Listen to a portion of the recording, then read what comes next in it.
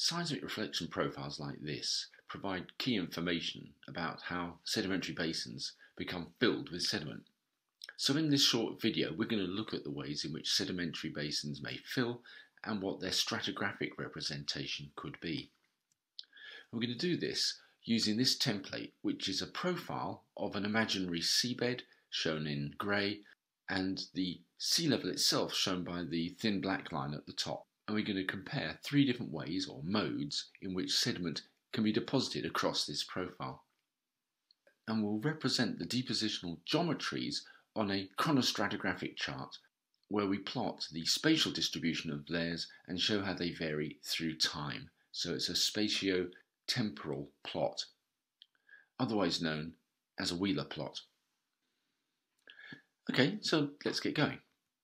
So our first depositional model here is where sediment rains down or snows down from the sea surface down to the seabed, blanketing the bathymetry. So let's build up some strata. Here's the first layer. So as we rain more sediment down, the sediment on the seabed simply aggrades up, building thicker sequences.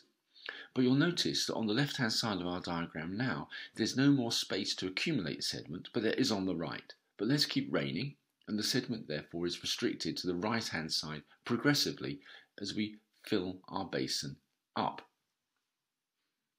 So we're simply going to plot the spatial distribution of these layers on our chronostratigraphic chart, starting with the oldest. And we can follow where we are by a red arrow that's on the right-hand side of the stratal geometry diagram at the top. So here's our first layer, and it's deposited across the whole of the basin floor. The next layer, that too, and the next layer. So 3 layers deposited across the entire width of the basin. But by the time we get here, this orange horizon is restricted to the right-hand side, as is the blue, as is the next orange, and as is the final blue horizon. So that's a representation on the chronostratigraphic chart. Now let's add a bit more information. We can identify stratal terminations and show them conventionally because they terminate upwards by an inverted half arrow, as shown in the stratigraphic geometries part of the diagram here. And we can represent the same stratal terminations on the chronostratigraphic chart below. If we look at our stratigraphic geometries diagram at the top, we can see that the strata are not deposited on the left-hand side. So there's an area of non-deposition on the chronostratigraphic chart. And we can label the terminations. This is an example of top lap, and we can find it here on the chronostratigraphic chart. So that's the representation of Depositional Model 1. Let's go for Depositional Model 2, and in this particular case, we're going to assume that sediment simply ponds in the deepest part of the basin that is available. In other words, it ponds on the basin floor. Right, so let's get going. So our first layer here, ponded on the basin floor, and as we build up our strata, progressively they begin to fill up this deep part of the basin until they overstep up onto the shallower part on the left. And eventually we fill the entire basin area. Again, we can interpret this diagram. So again, we can pick the stratal terminations. We'll do this both for the stratigraphic geometries and the chronostratigraphic chart below. There we go. So these are the stratal terminations. And we can see that the reason that the older parts of this stratigraphic succession are restricted to simply the right-hand side of our model is simply because those packages of rock were not deposited on the left. So again, we can identify positions of non-deposition on the chronostratigraphic chart. We can label these stratal terminations, they're on lap. Okay, so let's go on to our final depositional model, which may be more usual, which is where the sediment is supplied from one side of our model. In other words, the shallow part of our basin area. We can imagine that just to the left of this, there may be a land area that can shed sediment into a marine basin. Because this is a very common situation, we're going to explore this a little bit more extensively. But let's start off with this diagram here, and let's put some sediment into our basin, and there it is represented on the chronostratigraphic chart. In this particular case, we're saying that the sediment can accumulate quite close to its source area But across the basin floor there's limited sediment transport, so this package of sediment is pinned to the slope or close to the slope. So let's keep going. There's the next layer and the next layer to here. So we've got 3 layers deposited and they're banking out across our slope, across onto the basin floor. So the slope itself has migrated towards the right. So if we describe how the sediment is built up, on the shallow water part here, the sediment simply built up layer on layer. In other words, it aggrades, whereas on the slope, well, the slope's migrated to the right as we banked sediment onto it. So we have aggradation on the flat area and progradation of the basin slope. These inclined depositional surfaces are called clinoforms, and they terminate downwards towards an area of non-deposition by downlap. Okay, well, let's keep filling the basin. We've seen our shallow water area is full. Okay, so let's now keep filling our basin. So here's our next package of sediment, and our next, all confined to the slope. So let's interpret this. We can see the stratal terminations here, and again we can identify areas on the chronostratigraphic chart where there's no deposition.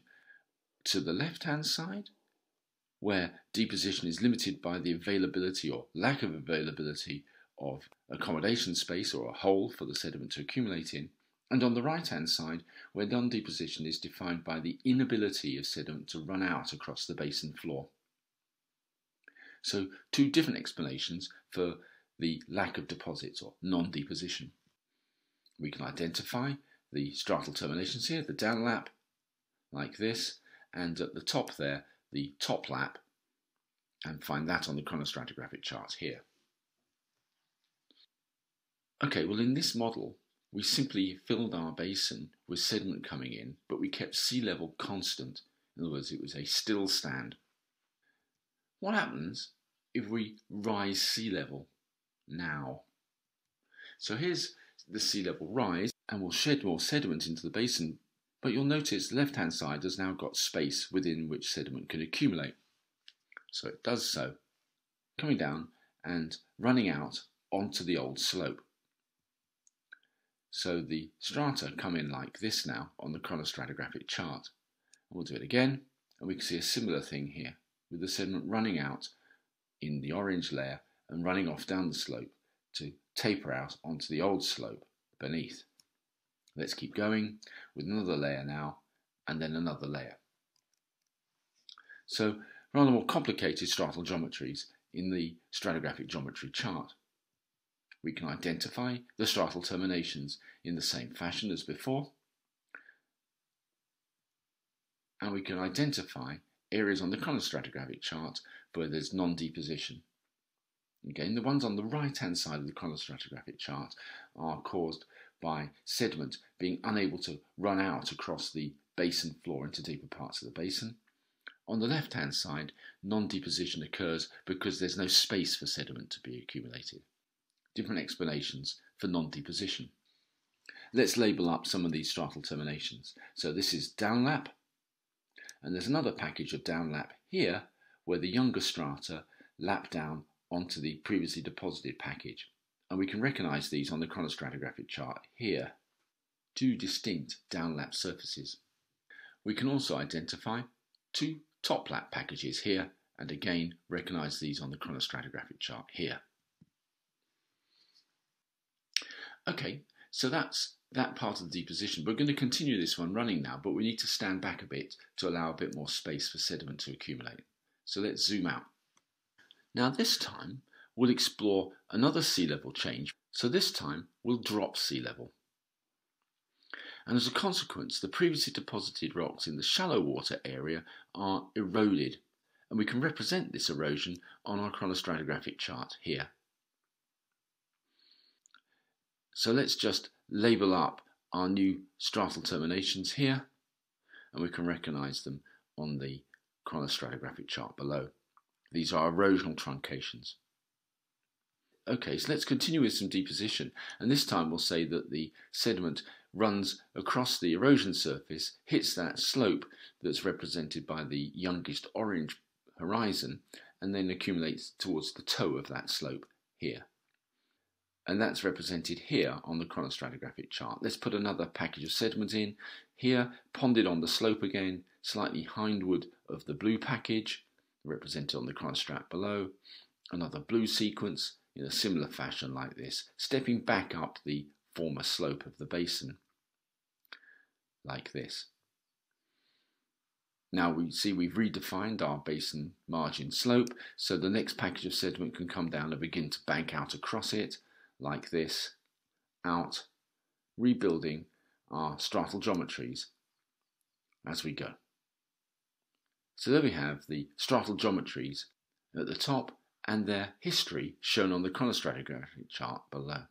Again, let's now pick all the new stratal terminations that we've created.